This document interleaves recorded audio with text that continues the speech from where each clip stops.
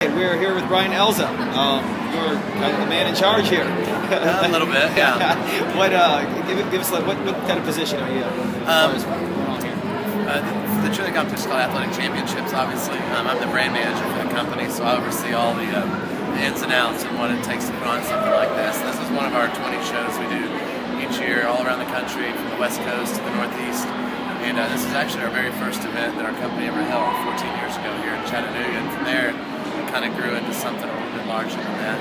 Now we started, earliest event is early November, and we end the last weekend of April. So it's a long season, but we have a lot of fun doing it. Right. I know we spoke to a couple of the coaches that were here, like have been here through the whole 14-year process. Right. And they said it's such a great thing to be a part of, to see the growth in the event here. It's unique in that there's last count 600-700 cheerleading competitions across the country, and we found a good spot here in Chattanooga. We're the only cheerleading event that's hosted here in the convention center. It's the only national size event. There's a lot of people who are accustomed to going to Atlanta and Orlando and to some of your larger cities. Indianapolis is more of a mid-market town, and people come, they really enjoy it. It's a safe town. There's a lot to do in the downtown for the kids, and it's a different experience. A lot of these gyms will go to Atlanta, which is a great town as well, but they'll go there 3 times a year to compete and to get away from that atmosphere and come here. So it's worked out pretty well for us. Right. What kind of makes your events a little bit different, you think? What makes them special, I should say? We really try to cater to our coaches and the kids and athletes here, and really try to roll out the red carpet. And kind of our going phrase is that this is the competition where friends come to compete. Obviously, there's a lot of competition and teams want to win, but our staff has always been great about just being our answer. We try to make a yes as much as possible. Obviously, there's times we can't have yes as the answer, but we try to go out of our way. We do a lot for the coaches and for the competitors here at the event.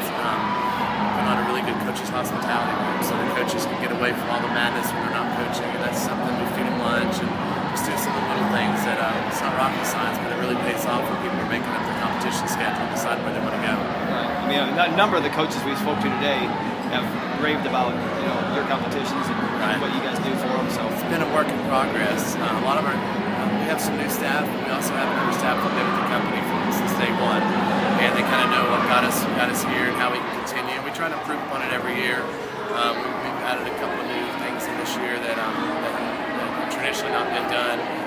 Rather than having to wait around all day to see what your score sheets are going to look like, your deduction sheets, which is what the coaches want to see, they're available right after the coaches go, so they can go check them out, make sure the scores look right to them, and they have an opportunity to challenge scores. So we want to make sure that when the final results are posted, that they are final, and that everybody's had a chance to say their spiel and make sure that we have the scores right.